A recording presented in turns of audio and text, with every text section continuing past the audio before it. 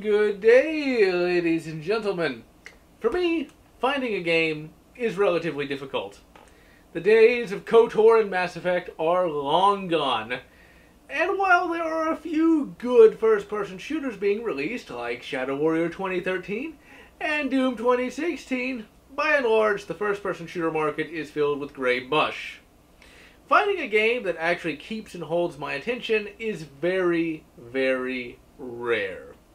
In fact, the last game to really hold my attention was Prey 2017, and that was over a year ago now. Recently, quite by accident, I found a game that was able to keep and hold my attention. And that game was, of course, the no-budget title that is SAS, Secure Tomorrow. I found this game after being introduced to Examined Life of Gaming. He reviewed the game and found it to be a mediocre title. But to me, the game appeared to be just the kind of game I was looking for. I am, of course, a big fan of first-person shooters, and over the many years of gaming, I have played a great many of them. These days, I primarily just play Doom WODs, as modern first-person shooters simply are not fun to me.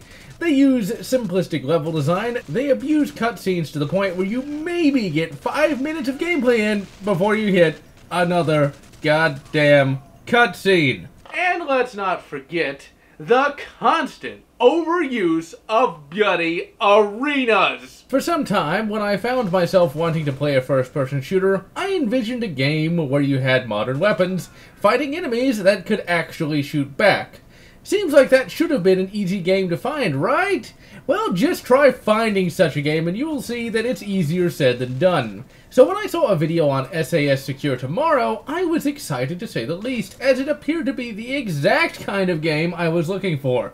Finally, a bloody game where you have an M4 carbine and you can shoot the enemy instead of sitting around watching cutscenes where your player character shoots the enemy without any input from you. And yes, I am indeed well aware of the Rainbow Six and Delta Force games, but I said I wanted a rifle and an enemy to shoot. I did not say that I wanted to spend 6 goddamn hours planning an operation where I get to shoot one guy once and then let the rest of my AI team do the rest. So, to sum up, I wanted to play a bloody, simple first-person shooter where you have a rifle, a modern rifle, and some bad guys. And that is just what you get in the no-budget SAS Secure Tomorrow. This is an example of one of those games that you used to see all the time in half-price bookstores. Games from the mysterious land of Eastern Europe. Games that were $5 to $10. Games that, while not as polished as AAA games, were at least usually functional. So while it's not AA, it's at least an single A, I guess? SAS Secure Tomorrow was developed by Polish developer City Interactive and released way back in the heady days of 2008. And it utilizes the classic Lithtech Jupiter EX engine, an engine that should be familiar to all the Fear veterans out there. Long ago, in the mists of history, SAS Secure Tomorrow was called the Poor Man's Fear. This was seen as a bad thing back then, because Fear was just one good first-person shooter among many. In the year 2018, that's actually something good, because while it's a poor man's Fear, well, it's a poor man's Fear, and is therefore better than the gray mush we have today. It's really quite amazing how much we took for granted back then. SAS Secure Tomorrow is a first-person shooter of the second order. You cannot carry 10 weapons on your person at any one time, but you can at least carry 4 of them, and while you have regenerative health, it's not bloody Wolverine grade, and thus you can be killed in just a few hits. The game has great weapon variety, and you actually have reasons to use different weapons at different times. However, like in real life, most of the time you will be using the M4 carbine, as it has plentiful ammo, most of the time at least, and has British SAS magic. You see, there is a little-known aspect of Arthurian lore. Apparently, Myrddin cast a spell that stated that all future British armsmen would have their shots fly straight and true. So therefore, you can remove the red dot sight from the M4 and attach a scope, and both sights will retain their 0 no matter how many times you take them on and off. Gotta love that bearded bastard. The best rifle in the game is the Heckler & Koch G36. Despite using the same 5.56 round as the M4, it has no recoil impulse, and thus you can easily stay on target. In all reality, the M4 should have way less recoil than this, but balancing. Also, you should be able to share ammo between the G36 and the M4, but balancing. You can also get the sexiest battle rifle of all time, the Belgian beauty that is, the FN-FAL, and it's quite useful as the 308 round puts the enemies down quite nicely.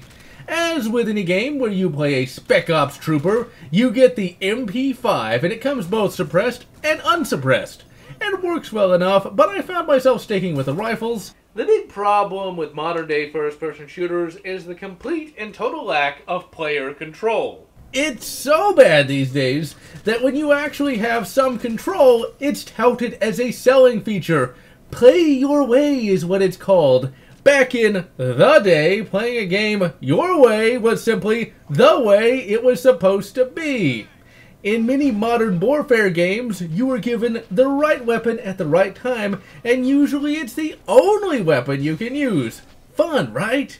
Here in this no-budget game, you can use whatever weapon you want at any time you want. Case in point, here in the snow level, you need to make some distance shots. At the beginning of the level, you are given a long-range bolt-action rifle. You can simply discard it if you wish and pick up something else.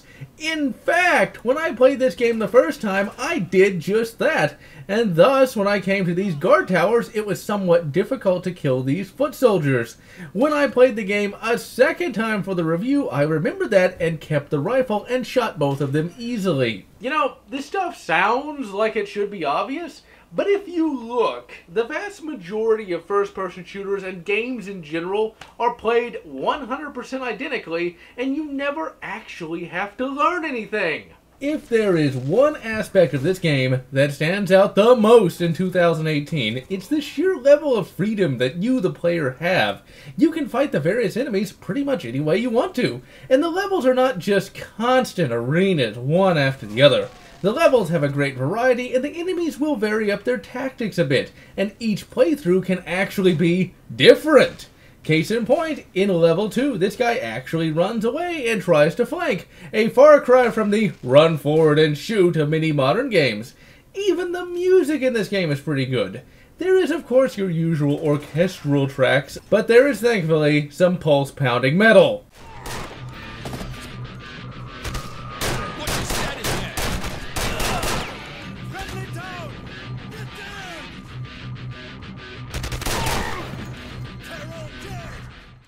The voice acting is surprisingly excellent, and all the voice actors actually put in an emotive performance. Abso-fucking-lutely nothing! I want to go to a pub, get a few pints and tie a bun on! Now piss off! Show us his cell and then sod off, Mr. Guard. And you're bloody welcome.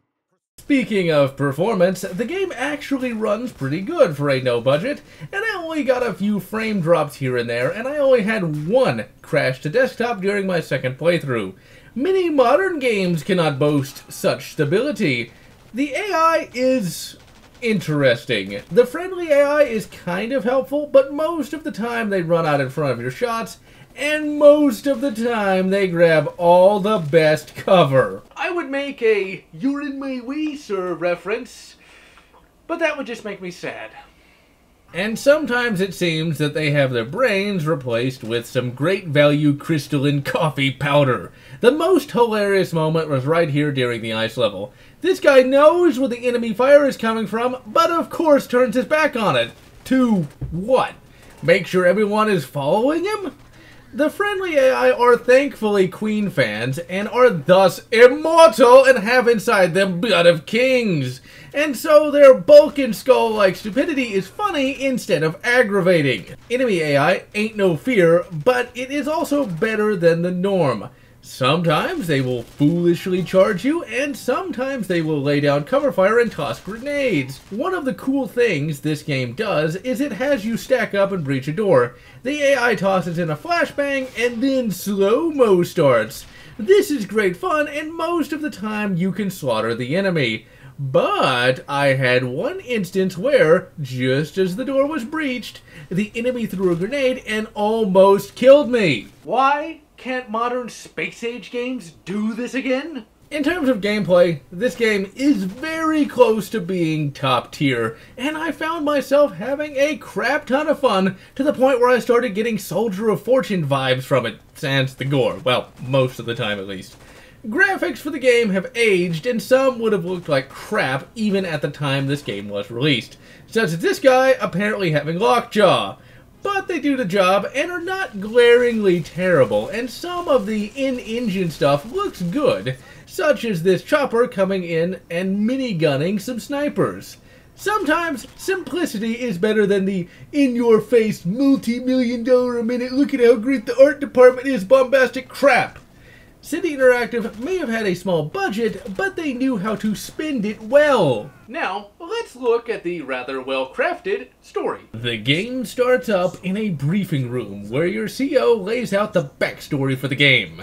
Zeravan and Cheval are two classic thriller villains. They started out gun running, and then when one got wounded by the British government, they turned to revenge and somehow kept making money and somehow got a bunch of well-trained troops. Look, do you want to shoot some mercs as the SAS or not?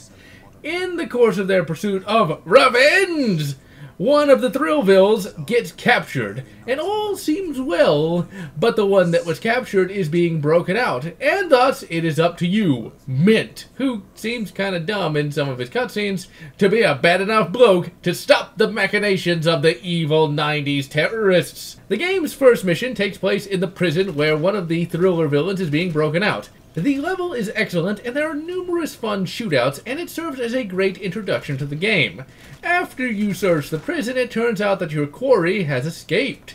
This is where the game starts to get a bit silly, like Dr. Evil kind of silly. The next mission has you storming a server farm before the thriller villains can, I kid you not, steal all the money from the SAS. You telling me they can't, put a stop payment on that? You're telling me that criminals can just suck out money from the British government and have it be honored by other banks? And it's not like they're breaking into this place and stealing pallets of cash. They are electronically wire transferring money from the British government to somewhere, and somehow this is going to be honored. This is almost as bad as that bloody scene in Dark Knight Rises. It's not like the whole budget for the SAS is somehow being held in Bitcoin. Moving on, this is a game where the level design and complexity builds and gets better and better as the game goes along. You have some basic office areas to fight through as you try to reach the server room in time, and oh by the great talents, what in the hell is that? When did this game become a battle against eldritch horrors? Yeah, you find some civilians hiding out, and one woman has Cthulhu hands. I mean, are we sure we don't have to shoot her? Just look at her hands. How many souls has she stripped out and consumed?